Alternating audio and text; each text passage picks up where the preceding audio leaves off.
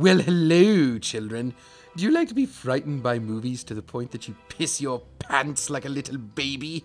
Well, this list of 10 contemporary horror films that Adam Keith from Don't Talk Loud particularly loves around Halloween will do just that. It's going to make you scream, it's going to make you sweat, and it'll definitely make you shiver. This is the list of 10 contemporary horror films that I, Adam Keith, love around Halloween time.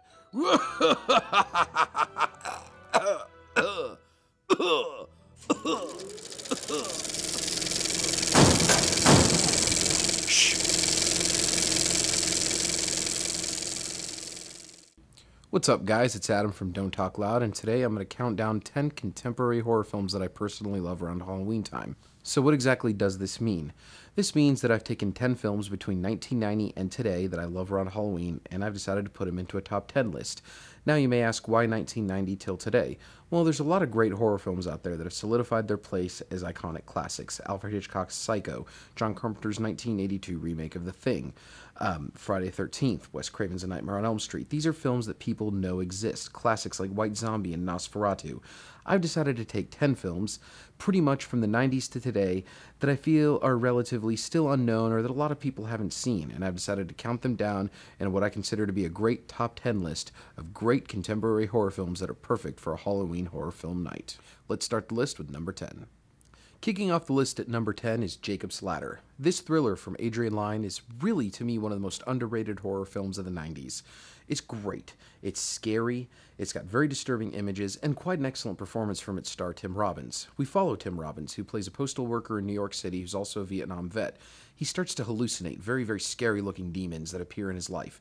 He starts to ask the questions, are these demons real, or are they part of my imagination? Apart from being a great horror film, it's also a commentary on the use of Agent Orange during the Vietnam War in the 60s. And apart from that, I think it really works well to create the idea of a dramatic thriller, but also work excellently as a horror film. The creature effects are excellent, the writing is phenomenal, and the ending, well, it's definitely going to blow your mind. If you haven't seen this film, I highly urge you to watch it, and I highly urge you to tell me what you think on the site. Number 9 on this list is the Spanish film Wreck. This film is quite excellent. As a matter of fact, a lot of these found footage movies like Paranormal Activity and Chronicle and things of that sort really owe a lot to this movie. It takes place in an apartment complex in Barcelona where some kind of possessed creature demon is killing off people in this building. Pretty much, you follow a group of people that are stuck in there, and the fire department's outside, and it's pretty much a frenzy of horror, gore, and very, very jumpy thrills.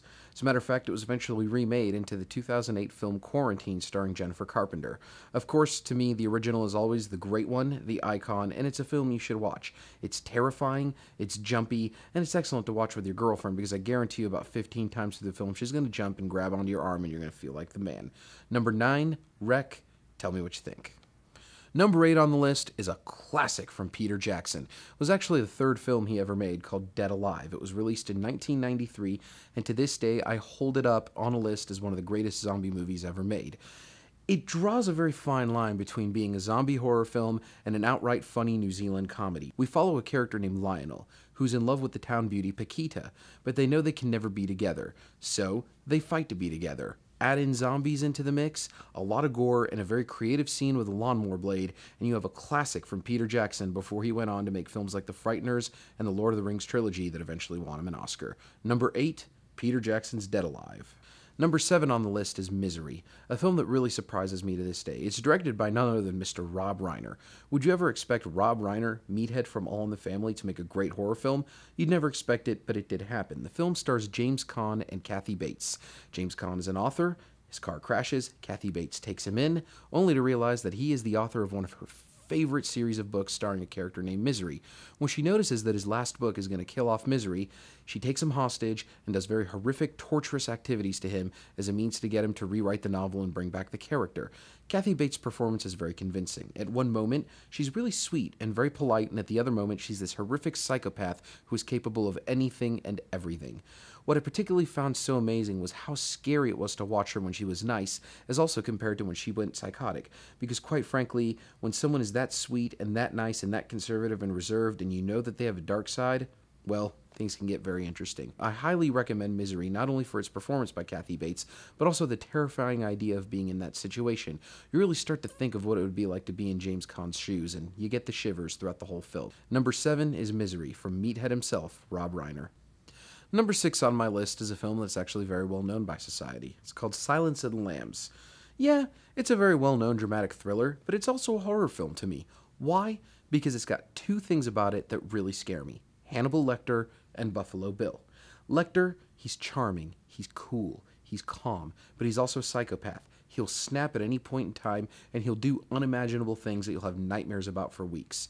I really loved the way they introduced Lecter, standing there on the other side of the glass. You really see how crazy this man is, but you also see that he's smart and classy. If you were to meet this guy on the street, and you had no idea who he is or what he's done, you would be very convinced that he's a trustworthy guy. You would actually be charmed by him. You'd want to have a drink with him. Just don't piss him off because you might end up with your face eaten. Number 6, Silence of the Lambs. So, are you enjoying the list so far? Are you scared?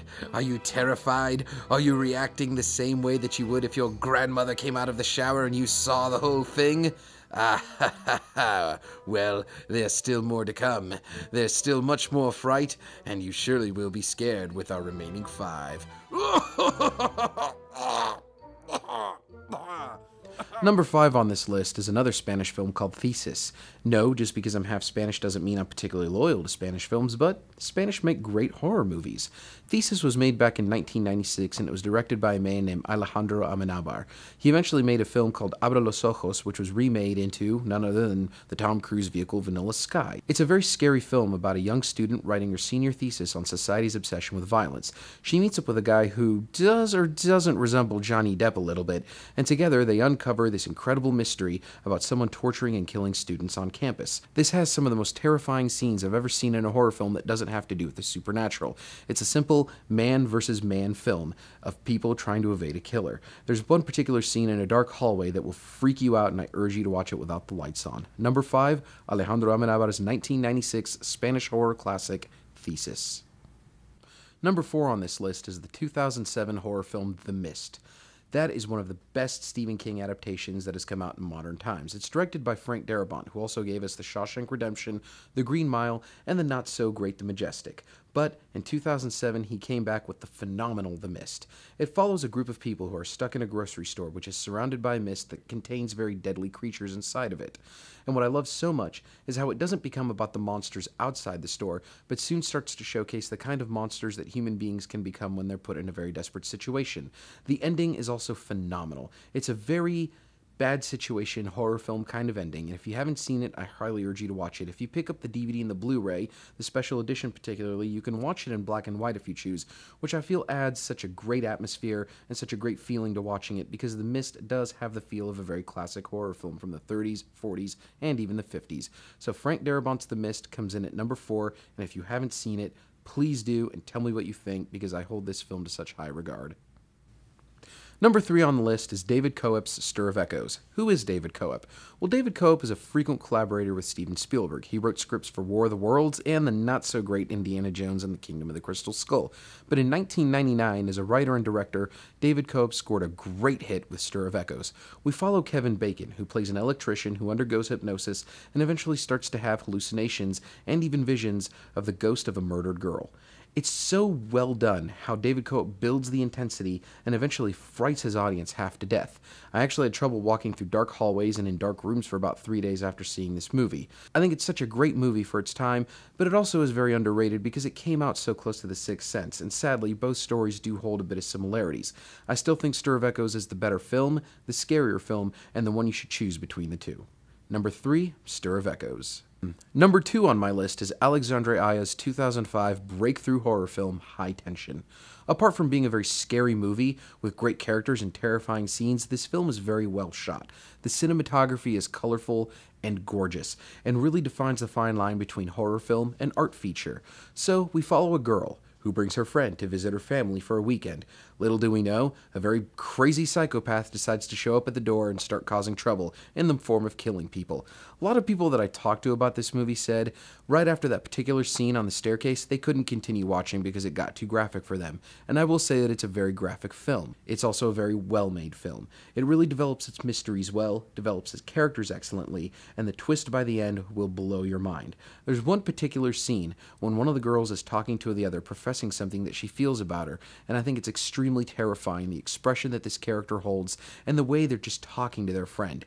It really is one of the better horror films of the 2000s, and I think it really did well in establishing Alexandre Aja as a worthy director. I did like his remake of The Hills Have Eyes. I thought it was well done, but I wasn't really much of a fan of Mirrors. So, if you haven't seen it, High Tension, 2005, directed by Alexandre Aja. It's a great film. So you might ask yourself, what is the number one film on this list?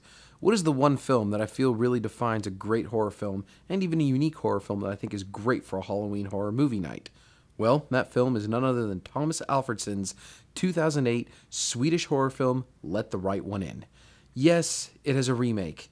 In 2010, it was released in the States as Let Me In, starring none other than Chloe Grace Moretz, Hit Girl herself, but while I think it's a decent remake, while I think it's honorable, and while I think it has its qualities, it's the original that really kept the greatest impact on me. What I love so much is how subtle it is. I love how it defines this setting, introduces you to this landscape, a snowy Stockholm suburb, a young boy named Oscar who's constantly bullied at school. He wants to fight back, but he knows he can't. He feels he can't defend himself against these guys. Eventually, he meets a very mysterious young girl that's living right next door to him. Her name is Ellie. Well, Ellie has a secret. Not much of a secret when she reveals that she's a vampire, and they strike a friendship. Ellie tries to teach things to Oscar, tries to help him, and Oscar gives her the one thing she's always needed in her life, a friend. Director Thomas Alfredson did great cinematography. It's very geometric in the way it captures its images.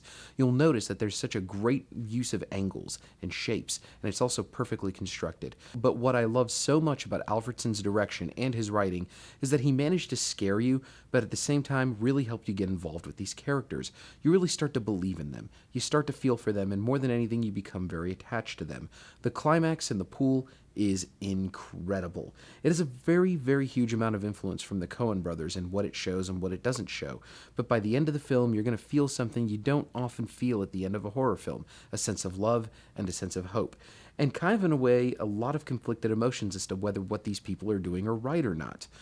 What I love as well is that despite being such a deep and very mature horror film, these two characters have such a sense of innocence to them, and you'll notice it as you watch the film. You know that you're watching a film for adults. You'll know that it's a horror film, but the way these two characters, these children, tell the story, and they help the film flow along, really brings out such a level of innocence that you don't find in a film of this type very often. So therefore, if you haven't seen 2008's Let the Right One In, and I put a huge emphasis on the Swedish version, Let the Right One In, and not the American remake, I highly urge you to watch it. Number one on my list, Let the Right One In.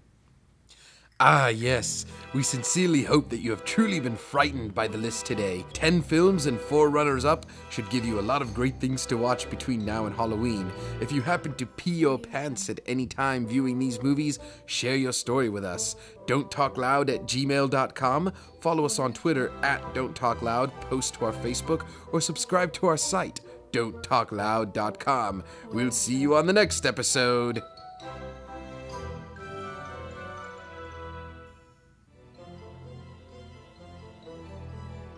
Click subscribe, or I will come and find you. Click subscribe, or I will come and find you.